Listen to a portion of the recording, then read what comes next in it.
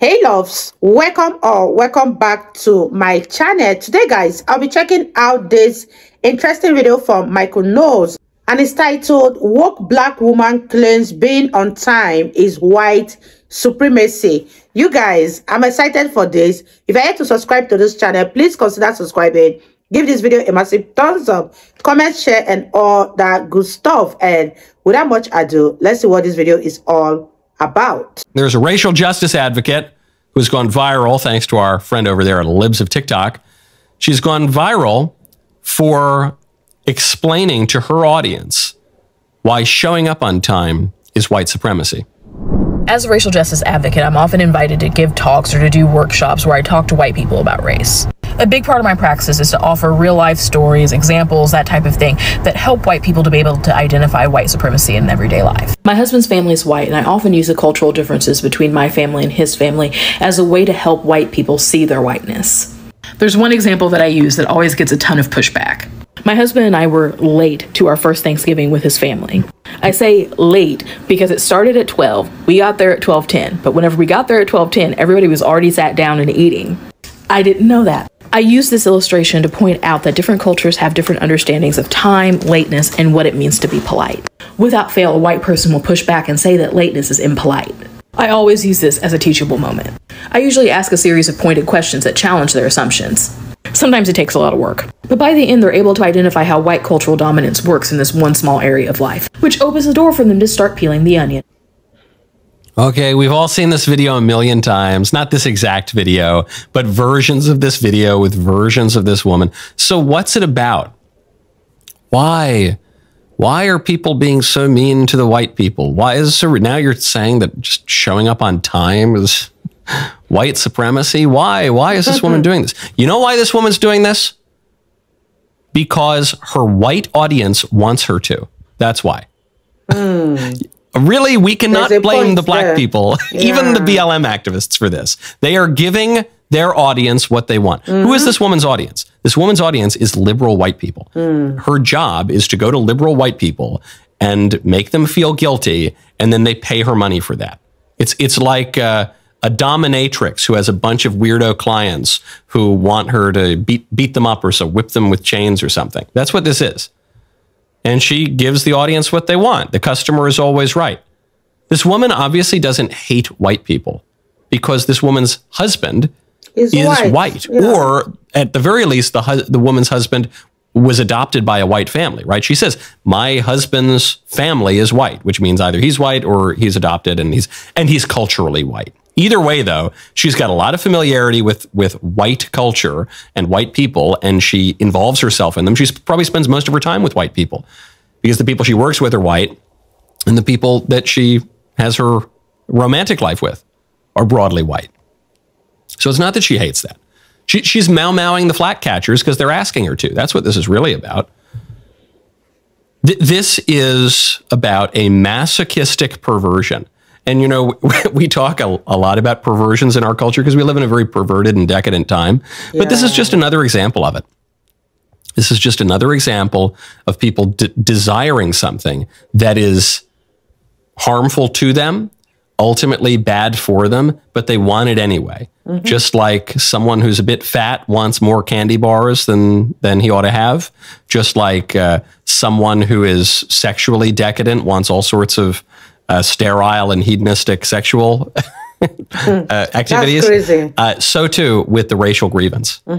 This is entirely about masochistic white people. If the white people stopped being masochistic, if the white liberals stopped feeling guilty for the color of their skin, this whole industry would disappear overnight. That's true. All of the BLM stuff, all the Georgia, it would disappear overnight. That's true. But it's still here because the audience wants it. Wow, you guys, I totally agree with what Michael Knowles said in this video. What are your thoughts? Leave them in the comment section down below, and let's continue watching, you guys.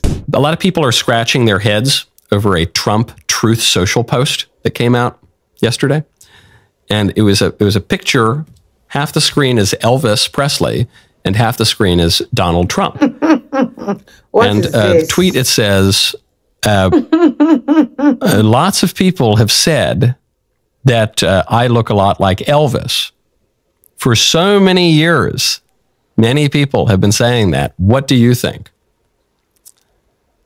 People are scratching. What? What is he even talking about? This is beyond policy.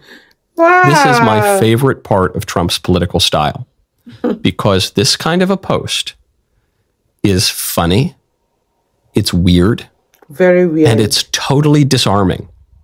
The libs have to respond to it. It drives them crazy. And they have to call him an idiot, and they have to call him distracted. But the thing that the libs are most upset about when it comes to these sorts of posts, and Trump makes them all the time, is that it makes it much harder for them to portray Trump as Hitler. This levity, this kind of bizarre little show, it makes it very hard. Hitler doesn't make a post like that. Yeah. Hitler never does the picture where it's half Hitler, half Elvis, or half, I don't know. I don't know who the singer would be in those days. Half, I actually don't know who would be, the Mills Brothers or something. Probably not. That doesn't happen, right? Trump has this bit of levity. And this is something that a lot of the critics that Trump has driven mad don't really understand, is that they see Trump as being this totally narcissistic, self-serious guy. He's not self-serious at all. And even below that level of braggadocio, you know, he puts his name in gold letters on buildings and he talks about how great he is. Below that, Trump seems to me to demonstrate more humility than most politicians. I was reminded of this. That's true, yeah. When the Brett Kavanaugh hearing was going on. And remember Justice Kavanaugh, he was asked about a party he went to in high school when he was 16 or something. They said, "Did you drink beer in high school, Justice Kavanaugh?" And he said, "Oh, I like beer. Yeah, I drink beer." And they asked President Trump about this. And he gave what I felt was the perfect answer. I can honestly say I never had a beer in my life, okay? Right. It's one of my only good traits. I don't drink. Whenever they're looking for something good, I say, I never had a glass of alcohol. I've never had alcohol. I've just, you know, for whatever reason. Can you imagine if I had? What a mess I'd be. I'd be the world's worst. It's a great line. Wow. And you hear a lot of those kind of lines from Trump, right? Which, I'm the greatest, I'm the smartest, only I can save the country. But then you get this bit, he goes, look, I can say I'm probably the only person who can say I've never had beer in my life. It's the only good thing you can say about me. It's my only good trait. Could you imagine if I had beer? I'd be the worst. Could you imagine? Right? That's an example of humility. It's self-effacing. Wow, you guys, don't we all just love Donald Trump? This man is filled with humor, and at the same time, he knows exactly what he's doing. We like a president who is playful sometimes and also very serious at the same time. I love that statement that Trump gave. It was very, very funny, and oh my God, it really cracked me up. And you guys, let's wrap this video up. A lot of the braggadocio is just the New Yorkers are better able to spot this kind of thing from Trump.